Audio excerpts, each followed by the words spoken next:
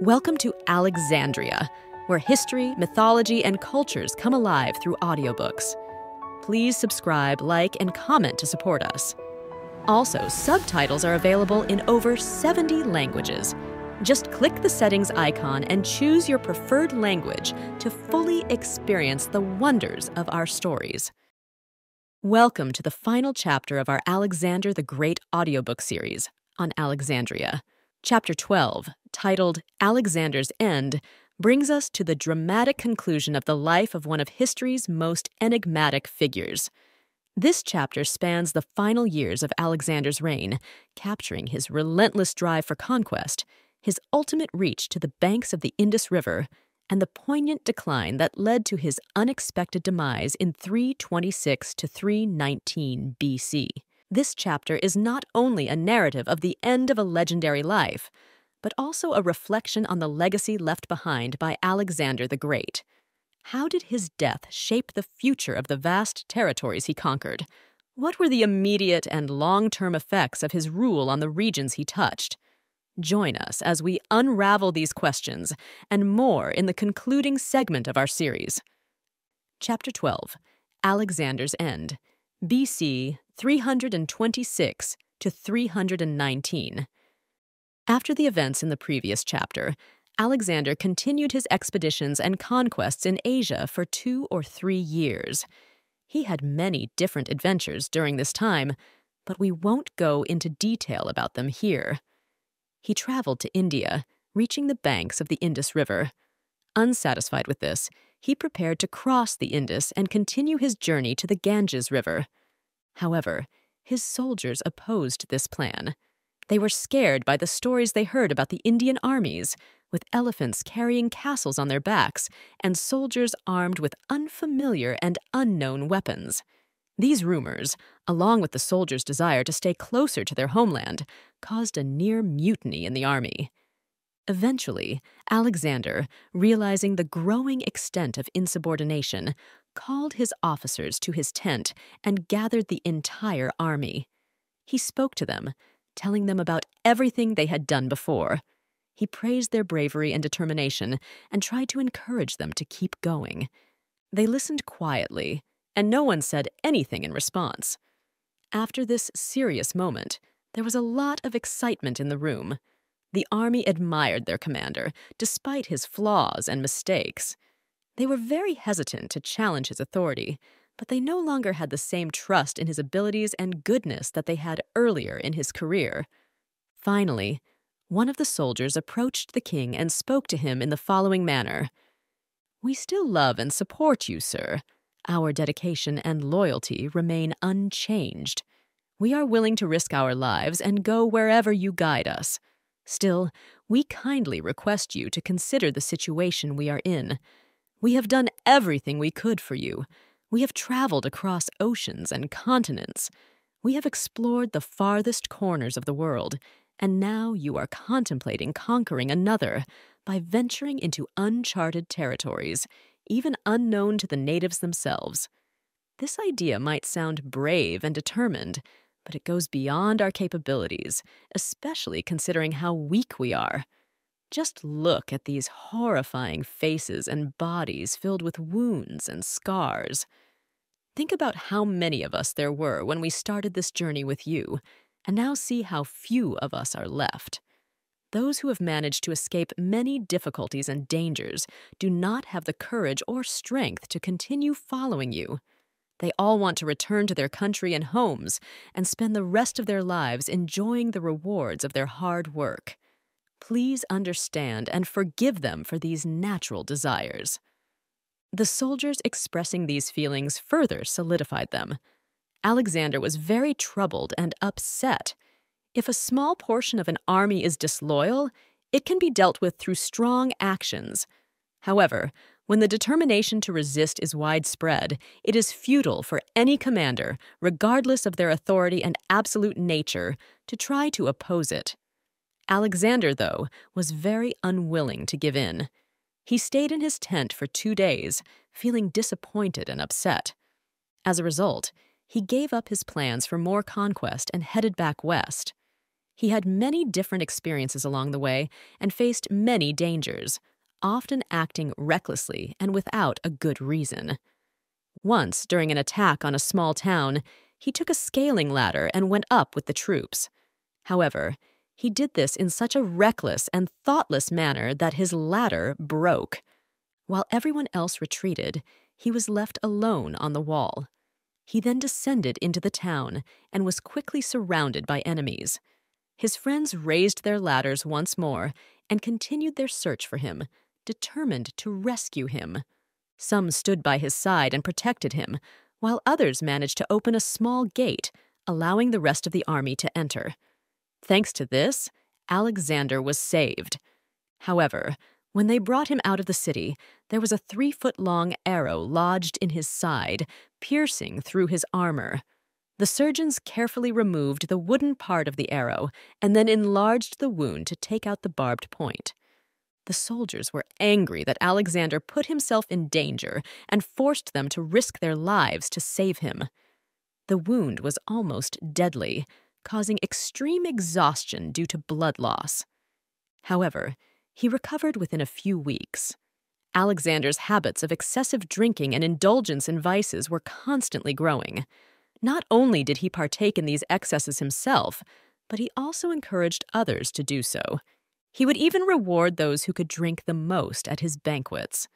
On one of these occasions, the man who conquered drank, it is said, a lot of wine, after which he felt very sick for 3 days and then died, and more than 40 others present at the same party died because they drank too much.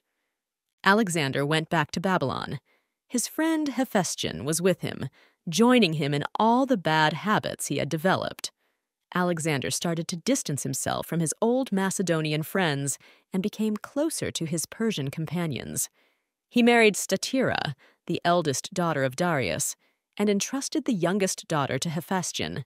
He also supported other Macedonian officers marrying Persian maidens whenever possible. In simple terms, he appeared determined to combine his true nature and behavior with the femininity, extravagance, and immorality of the Eastern world, which he had initially regarded with disdain. Alexander's arrival in Babylon, after his campaigns in India, was a grand and magnificent event. Ambassadors and princes from various nations had gathered to greet and celebrate his return. Elaborate arrangements were made for processions, shows, parades, and spectacles to honor him. The entire country was very excited, and they made very expensive preparations to welcome him. They wanted to give him a reception that was fitting for someone who was considered the conqueror and ruler of the world, and who was believed to be the son of a god. When Alexander reached the city, he was greeted by a group of Chaldean astrologers. These astrologers were philosophers who claimed to predict human events using the movements of the stars. The movements of the stars were closely observed in ancient times, particularly in the eastern countries, by the shepherds. These shepherds would spend their summer nights outdoors, keeping watch over their flocks. These shepherds noticed that most of the stars stayed in the same positions relative to each other. They rose in the east and set in the west, but their positions relative to each other didn't change. However, there were a few stars that moved around among the others in a strange and unpredictable way. They called these stars the Wanderers, or in their language, the planets, and they observed their mysterious movements with great curiosity and wonder. They believed that these changes were somehow related to human matters, and they tried to predict from them the events, whether good or bad, that would happen to humanity. Whenever a bright object in the sky or a shadow covering the sun or moon happened, people believed it meant something bad was going to happen. The study of how the stars move and look in order to predict what will happen to humans was called astrology. The astrologers came in a grand and serious procession to meet Alexander during his journey. They told him that they had found clear evidence in the stars that if he entered Babylon, he would be putting his life at risk. So they asked him not to go any closer and to select a different city as his capital. Alexander was very confused by this announcement. His mind, weakened by too much indulgence and excessive behavior, was easily influenced by irrational fears. It wasn't just the bad effects of engaging in bad habits on his mind that caused this result. Additionally, there was the moral influence of knowing he was guilty. Guilt instills fear in people, amplifying real dangers and making the mind susceptible to various imaginary fears. Alexander was very worried when he heard what the astrologers said. He stopped marching and started thinking about what to do. Eventually, the Greek philosophers came to him and talked to him about it. They convinced him that astrology was not something he should believe in. The Greeks didn't believe in astrology. Instead, they predicted future events by observing bird flights and dissecting sacrificial animals. Eventually, Alexander's concerns were eased, and he decided to go into the city. He moved forward with his entire army, entering with a lot of show and grandeur. But once the initial excitement wore off, he started feeling worried, troubled, and unhappy. Hephaestion, Alexander's close friend, died while they were on their way to Babylon. He passed away due to illnesses caused by excessive indulgence and bad habits. Alexander was deeply saddened by his death. It made him very sad and gloomy. He felt this way for a while, thinking about the event and what it meant. He decided that when he got to Babylon, he would have a big funeral to honor Hephaestion's memory. He then sent orders to all the cities and kingdoms nearby and gathered a huge amount of money for this purpose. He had a section of the city wall demolished to make space for a grand building. This building was built very large and with detailed designs. The building was decorated with many shipfronts and statues that Alexander won in battles. There were also columns, sculptures, and golden decorations. On the roof, there were images of sirens that could sing sad songs using a hidden mechanism. According to historians of that time, the cost of this building, along with the events, shows, and performances related to its dedication, was reported to be an amount that, when calculated, is approximately equivalent to $10 million. However, there were still some limits to Alexander's extravagance and foolishness. In Greece, there was a mountain called Mount Athos, where someone claimed it could be carved and shaped into the shape of a man, possibly lying down. There was a city on a slope of the mountain, and a small river came down on the other side. The artist who thought of this amazing sculpture said that he would shape the figure in a way that the city would be in one hand, and the river would flow out from the other. Alexander heard the proposal. The name Mount Athos reminded him of Xerxes, a former king of Persia, who tried to make a road through the rocks on Mount Athos when invading Greece. Xerxes didn't succeed, but left the unfinished work as a reminder of the attempt and the failure. Alexander decided not to create the sculpture. He believed that Mount Athos was already a monument to the foolishness of one king and didn't want to contribute to it further. After the funeral of Hephaestion, Alexander's mood became gloomy again. However, he still had some of his previous energy left and started making grand plans to improve Babylon. He started carrying out some of these plans. In summary, his time was spent in unpredictable cycles, determination and drive to create huge plans one day, and complete surrender to indulgence and immoral behavior the next. It was sad to see his previous greatness of spirit still fighting, although weaker and weaker, as it was gradually overwhelmed by the unstoppable effects of excessive drinking and wrongdoing. The scene finally ended abruptly in the following way. Once, after a night of drinking and partying, the guests suggested that instead of ending the gathering, they should start a second banquet right after the first. Alexander, who was already partially drunk, enthusiastically agreed to the suggestion. They quickly gathered for the event, with a total of 20 people present. Alexander, to demonstrate that he had not yet reached his limit, started to toast each person in the group individually. Then he drank to all of them at once. There was a really big cup, called the Bowl of Hercules, which he now asked for, and after filling it completely, he drank it all to the well-being of one of the people there, a Macedonian named Proteus. This achievement was celebrated by the company.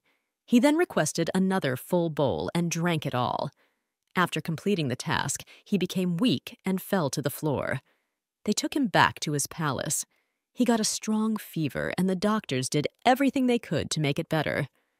When he started to feel a bit better, Alexander woke up and tried to convince himself that he would get better. He started giving orders for the army and his ships, as if focusing on power and empire would save him from the obvious path to death. He was determined to survive. However, despite his efforts to be strong and determined, he realized that his strength was fading rapidly. His vital powers had greatly weakened, and he knew that they wouldn't last much longer. He decided that he had to die. He took off his signet ring, which showed that he believed everything was finished. He gave the ring to one of his friends who was next to his bed. "After I'm gone," he said, "take my body to the temple of Jupiter Ammon and bury it there." The generals who were with him came to his bedside and one by one kissed his hand. As they saw him about to say goodbye to them forever, their old love for him returned. He was asked about his desired successor for his empire. "To the most deserving," he said. By this answer, he probably meant that he was too weak and tired to think about such matters. He knew, probably, that it was useless for him to attempt to control the government of his empire after his death. In fact, he mentioned that he expected some unusual funeral games to occur as a result of the decisions made about these matters.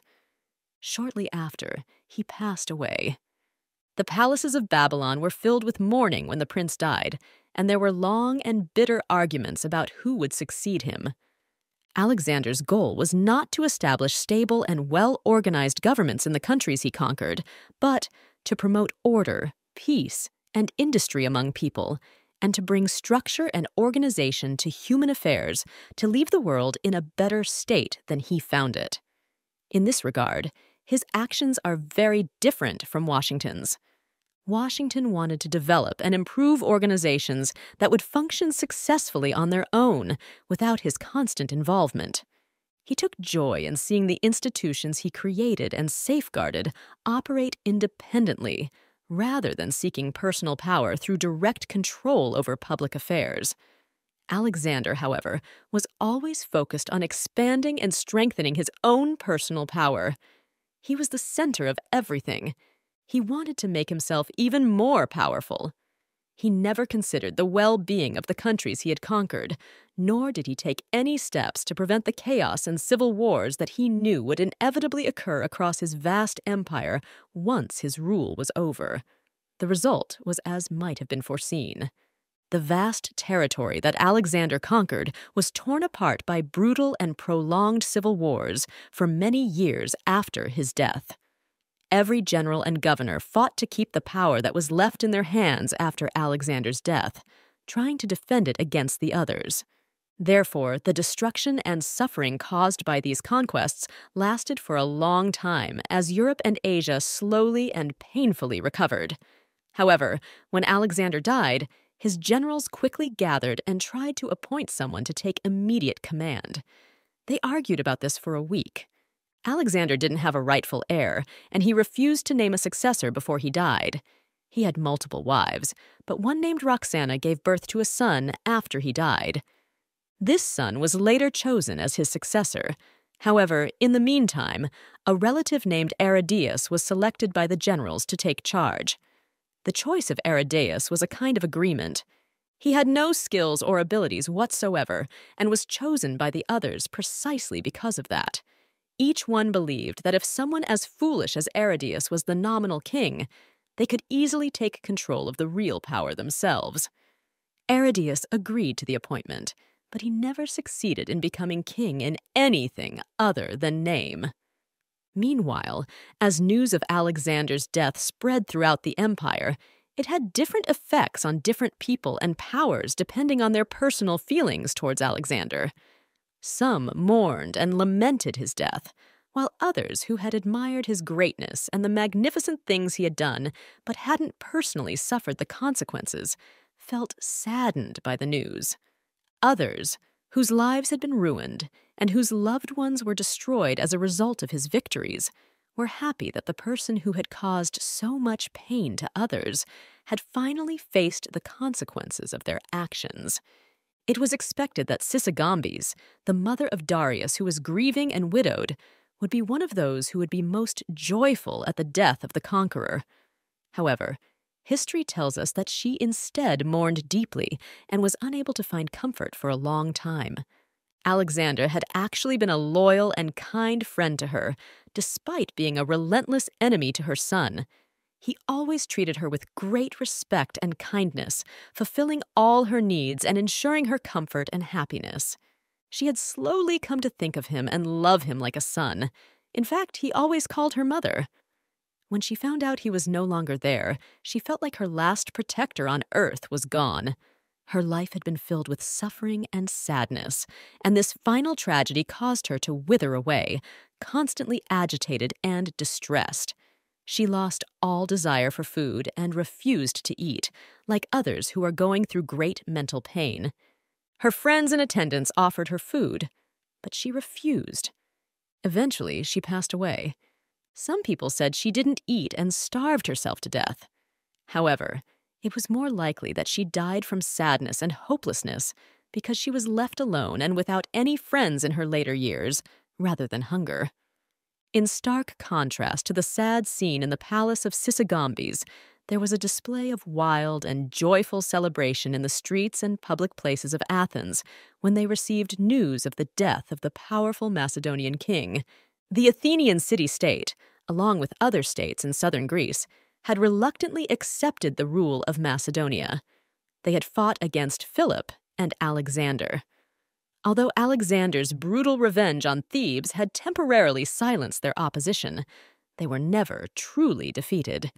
Demosthenes, the influential orator who had spoken out against the Macedonian kings, had been exiled, and any public displays of discontent were suppressed.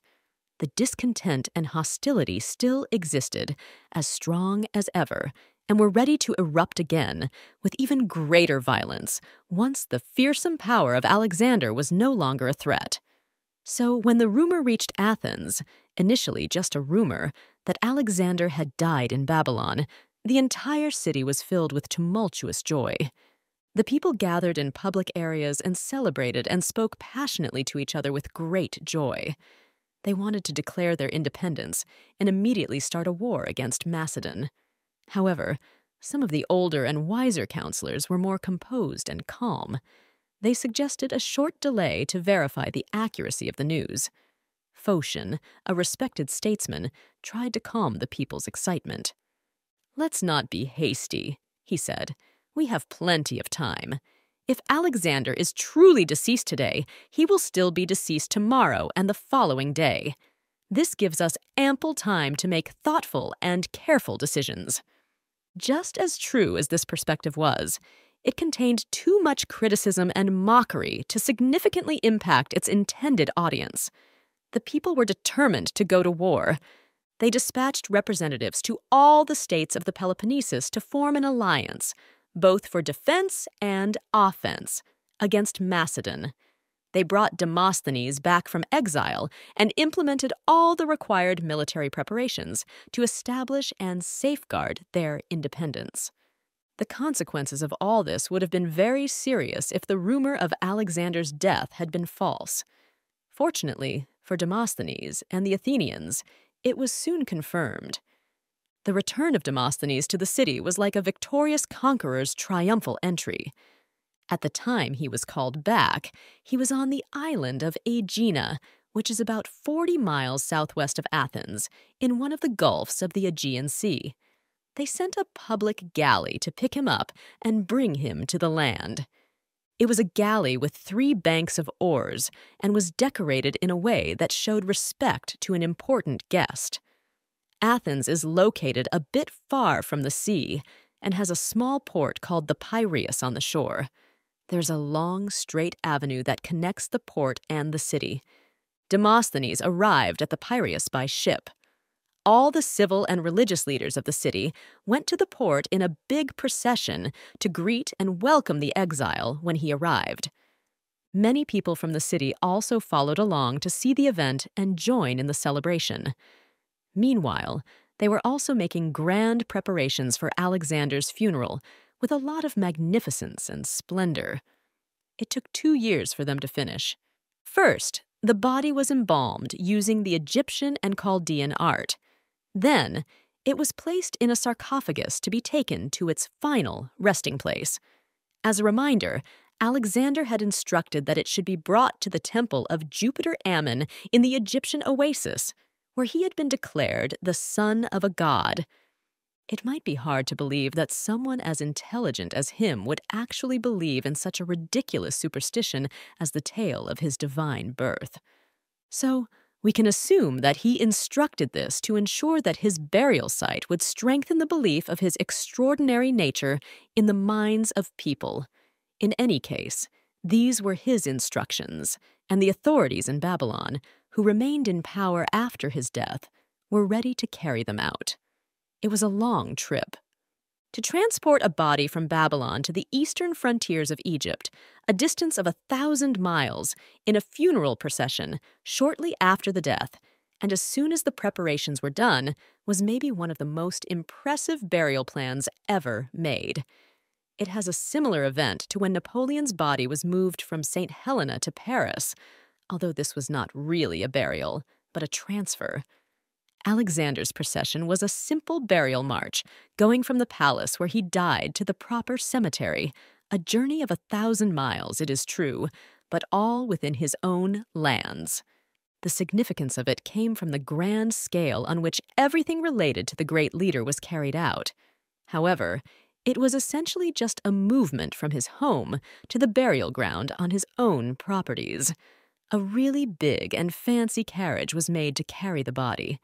The descriptions of how rich and beautiful this vehicle was are almost unbelievable. The spokes and handles of the wheels were covered in gold, and the parts of the axles that could be seen outside at the centers of the wheels were decorated with large golden ornaments. The wheels and axle trees were very big and far apart. They supported a platform or floor for the carriage that was 12 feet wide and 18 feet long. On this platform, there was a beautiful pavilion with Ionic columns. It was decorated with purple and gold, both inside and outside. The inside was like a partly open apartment, filled with beautiful gems and precious stones. The area of 12 feet by 18 made a decently sized room, with enough space for everything needed inside.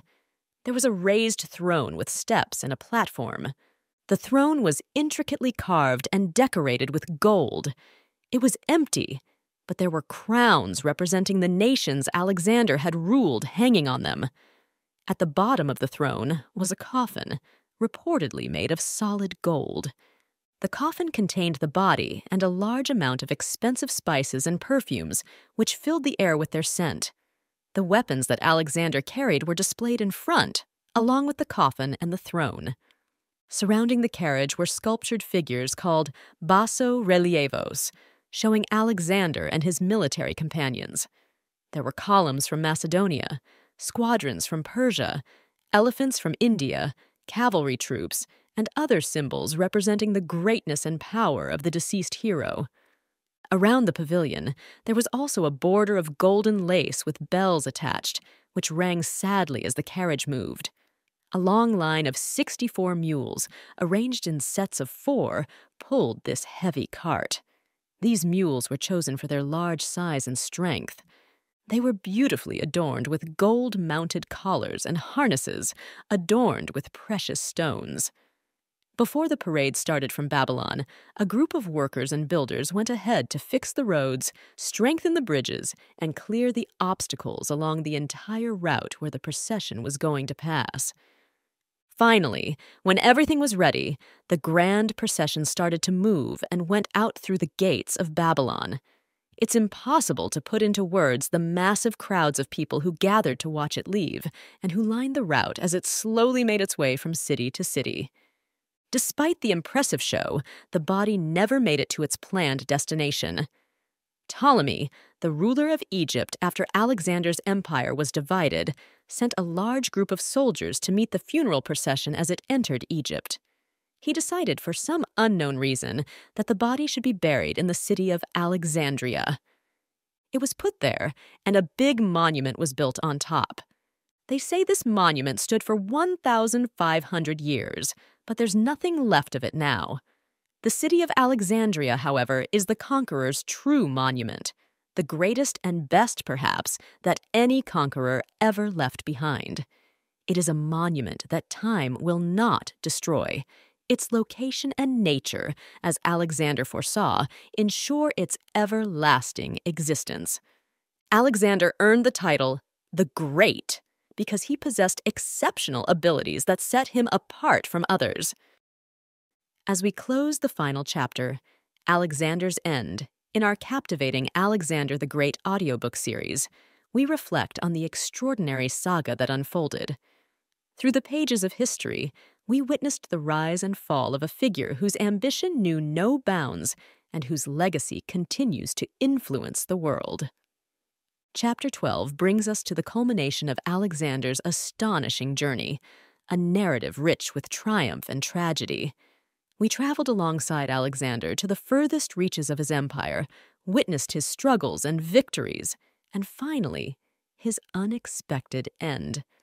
This chapter not only concludes the story of a legendary conqueror, but also invites us to ponder the complexities of power, legacy, and the human spirit. Thank you for joining us on this historical adventure in Alexandria. If this journey through the past has captivated you, stay connected with our channel. At Alexandria, we are committed to bringing more stories like this to life, exploring the depths of history and its timeless tales. Remember to subscribe for more engaging content, like and share this video to support our endeavors, and be a part of our community that cherishes the richness of our past. As we conclude this series, we invite you to stay with us for more enlightening and inspiring journeys through history. The story of Alexander the Great may have ended, but the legacy of his life continues to echo through time here in Alexandria.